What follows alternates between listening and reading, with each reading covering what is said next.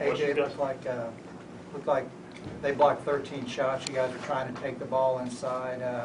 Was their defense just that good?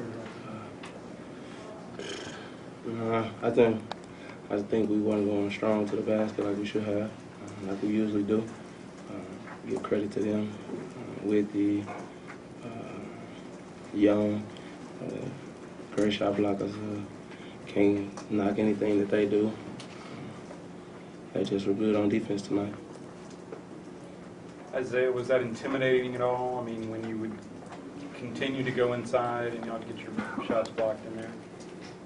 No, it's a basketball game. That's what happens sometimes. How physical was it inside tonight? Tonight was very physical. It's Big 12, most physical conference out there. That's what we came in here to and expected. Rico, first time in here, noise, everything. I mean, I guess, was it what you thought or what you had heard it was going to be? Or? We knew the home court advantage was going to be to that side. You know what I'm saying? I know this is one of the toughest, places to play in college basketball. This mecca of basketball. So, so I already knew what to expect. As far as them, defensively, I just felt like, like the home court advantage just played to their side.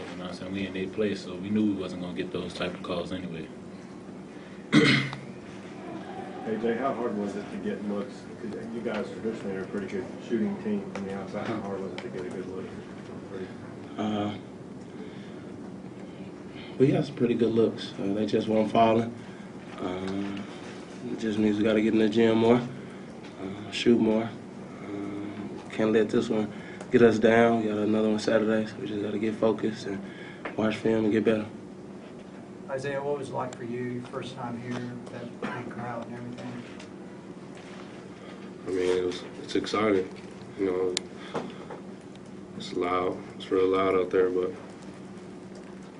we just got to come in here and play basketball. We didn't play our game today. We played their game. AJ, y'all had it at like 5-23-18 there, and they were able to pull. Did you feel like if y'all could maybe just kind of ever get back over the hump, that y'all could be right here with them? Yeah, basketball is a game of runs. We knew coming in that they were going to go on the run. Even in past games, we up, and they always go on the run at the end of the first half, start the second half, stuff like that. So we just knew when they went on their run, we were going to have to slow it down, try to play better basketball and get easies. And we didn't do that tonight, kind of played into their hand, took quick shots. Really didn't take care of the ball at all. That's what we normally do. Myself, especially, 4 turnovers, that can't happen. It won't happen again. We just got to do a better job in stopping them in transition. Those live ball turnovers, we really got them that lead. So just got to do a better job this week. We got to hope we can practice, and we just got to turn it up. Back-to-back struggles offensively for you guys. Is it any one thing that you can put your finger on, or? Not really struggling. Give credit to the team, TCU.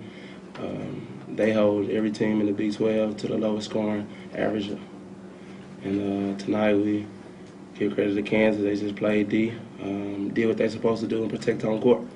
That's what you got to do in the 12. And like I said, we can't let this get us down. We just got to come in and try to win as many games as we can. Anything else for these guys? All right, thank you.